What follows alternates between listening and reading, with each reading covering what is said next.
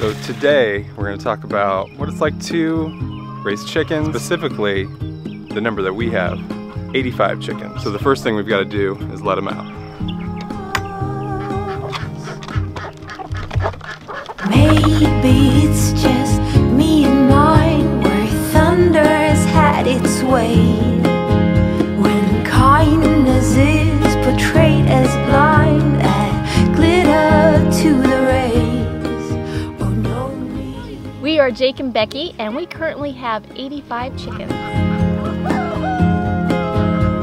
Every morning when we first get up, we come out, we open up the coop, turn off the electric fence, we fill up the feed bowls for the chickens, check on the water, and we let them out. Almost forgot to introduce you here. This is our rooster.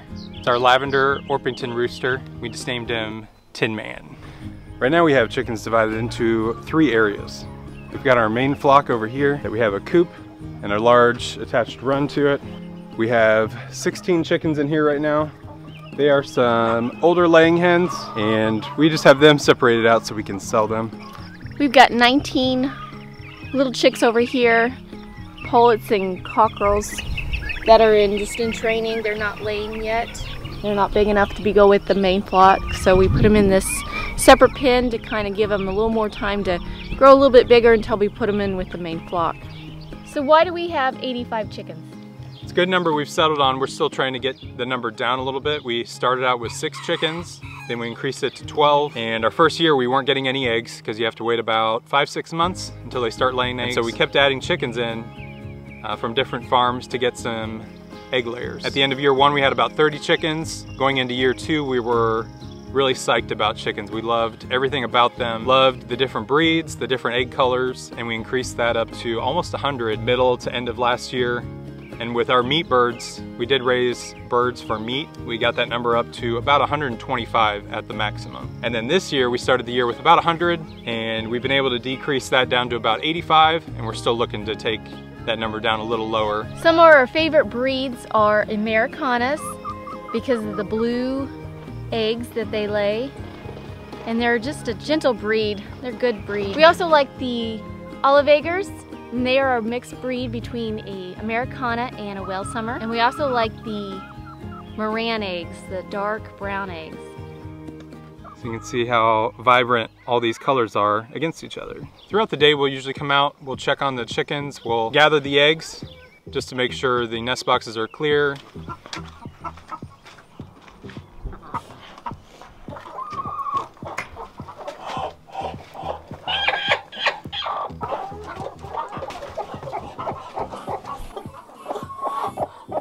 Make sure everybody has water, plenty of food. And just check on their well-being during the day. A few times a day we come outside and we'll refill their waters to make sure the ducks, the chickens, turkeys, they all have enough water to, one, stay cool and to stay hydrated.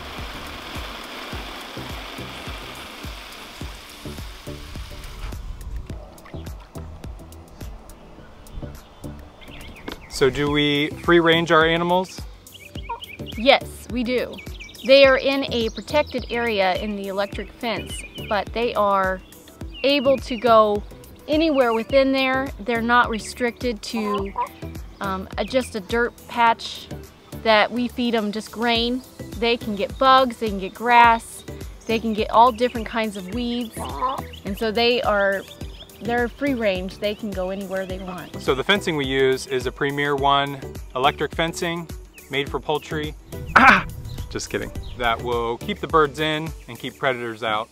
Of course, you can still have aerial predators, but with our rooster, they do a really good job of staying safe from any aerial predators during the day. With some of our smaller birds or some of our meat birds, we'll run them in chicken tractors.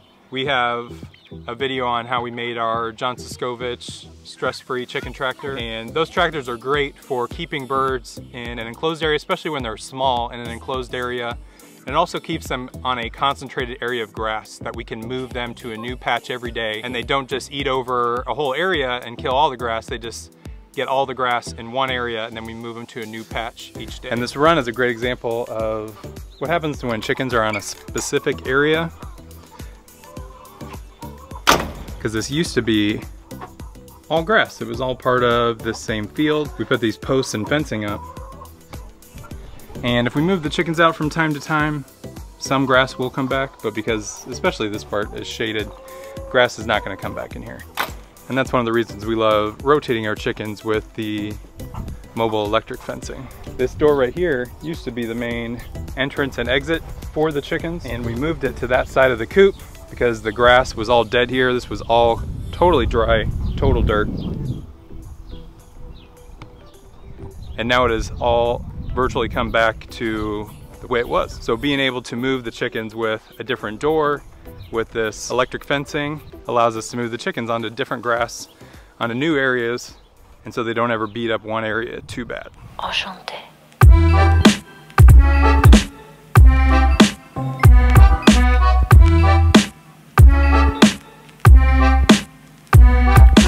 So let's talk pros and cons. What are the pros of having chickens? I love the fresh eggs. I love having fresh eggs every morning. We have plenty, so we never really run out. And the fresh chicken, we butcher our own chicken, so that is amazing when you can actually taste the difference in your fresh chicken versus something you can get at the store. I'll just grab it. There's some breasts that don't have any. Smile. Also, we just love taking care of animals. We love seeing them run around, just free range and kind of do their own little thing in the yard. So I think that's kind of fun to just chicken TV is what we call it. That's right. What about the cons? What do you dislike about having chickens? Getting up every morning to let the chickens out. You got to get up and get them out every single morning. Yep, there's no vacation days with chickens. They've got to get out and eat and drink every day, just like we do. And then you got to put them up at night or something will get them. So you got to make sure that you're very diligent on taking care of them. Another con would be them tearing up the yard. They like to dust bath, and so they put little holes in the yard and they get all this dirt and they kind of make a mess of stuff. Can't let them out in the yard if you want a nice manicured yard. They also like to scratch, and so if they get in your garden, your flowers, they're gonna just tear them all up. How'd you get back over here? This white chicken. This is white chicken. Is this your favorite chicken? Yeah. Why do you like this chicken? It's the glow in the dark chicken. Glow in the dark chicken? Yeah. This is our blue Old English bantam. It's gonna be a very small bird. It's looking like a rooster right now. He'll be our smallest chicken on the farm. Uriah caught himself a black silkie. You like these silkies, don't you? I caught in the middle. What breed is this, Eli? A barred rock. This is Eli's favorite breed, the barred rock. Why do you like the barred rocks? Because it has white stripes and black stripes. Black and white stripes, that's right. This is a silver lace Wyandotte. This is one of our new unique looking birds, the Lackenfelder. So let's talk about cost. The cost of raising chickens. That's often a deal breaker for a lot of people, is that they're not free. That it takes time and money to produce the eggs and meat and the entertainment that chickens provide. So of course every day we've got to feed our chickens. We get the majority of our feed in Kansas City at a place called Valley Feed, and they have some really good stuff there, but it's about an hour away from us. So when we go, we'll grab 10 or 12 50-pound bags of food. But the problem with that is that you've got to be able to store it, because otherwise you have mice that will get into your feed. So each time we do a food run, it will cost somewhere between 150 and 200 bucks, and that'll be for about 3 or 4 weeks of food for all of our birds. And I calculated out the amount it costs us to feed our chickens every morning. A bucket of feed that we bring out to them costs about $2.20 to bring out to them. We also supplement their feed by feeding them food scraps from the kitchen, and they get grass and bugs from the yard. So if we calculate out the cost of feed to produce an egg every day, here in the summer where we're getting the most amount of eggs and having to give them the least amount of feed because there's more grass and bugs for them to eat from. So it costs about 10 cents to produce an egg in the middle of summer. But that doesn't calculate in the cost of labor, us spending time coming out to feed and water them, to take care of them, infrastructure, building the chicken tractors, the cost of electric fencing. But in the winter, the egg production goes way down. There were some days this last winter when we got 5 eggs, when we got 2 eggs, some days even no eggs at all because of how cold it was and the chickens were having to stay inside all day. And with feed, we were giving them twice as much feed because there was no grass on the ground outside. So then our cost was totally flipped and we were making little to no money off the birds, or they were even costing us money. So we've got to make as much money as possible off them in the summer to offset the costs in the winter. We put the chickens up each night, making sure they're all locked up into a coop or their mobile tractor. And when everybody goes in for the night, we can get them all locked up.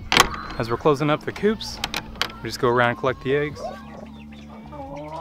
In this coop we do have 50 birds. So you can tell the majority of them will roost on these 3 bars. Probably about 30, 35 of them there. And then we just have a few of them that pick a few other spots around the coop. So this coop is perfect size for the 50 birds that are in here. It could probably do pretty well up to about 100, and then it would start getting pretty cramped in here.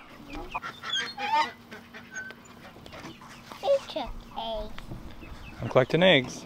So we talked about it at the beginning, but why 85 chickens? Why not 30 chickens? Why not 10 chickens? We could probably produce enough eggs with a dozen chickens potentially to feed our family. Or why not 200 chickens? Why do we have 85 chickens? We like to have a variety of breeds, and so we were just going to the store or going to a hatchery and getting different chicks and making sure that we got a variety of different breeds for different colors of eggs. And it kind of got to where we just had that many, and we'd like to have enough eggs for ourselves, but also to serve the community and to offset some of the cost of the feed. So is it worth it? Is it worth all of the work, cleaning up after them, feeding them, collecting the eggs, processing the birds, doing all the dirty work, buying all of the feed and equipment and building shelters and tractors? Is it worth all of the effort to raise chickens? Yes, it's been a dream of ours, it's been a dream of mine to have lots of animals on our farm, and chickens have been a great start to that. It's taught us what we need to do, how to take care of animals before we get a bunch of different kind of animals. Chickens have been a good start to that. I know we'll always have some chickens even if we downsize just a little bit more, but they are part of our family. We all enjoy them, so we'll always have our chickens.